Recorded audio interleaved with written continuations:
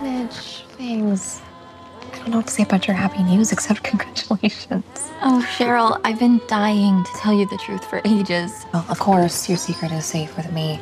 Not to take anything away from my honey bun, but you two had a pretty big moment during the floor show. That was some kiss. Yeah, I'm not complaining, but it was pretty brazen, Cheryl. If I'm ever challenged about it, I will simply explain that I was possessed by the Halloween spirit. Can I just say that I'm really happy that us four put our masks away, even if it was only for one short magical night? I wholeheartedly concur.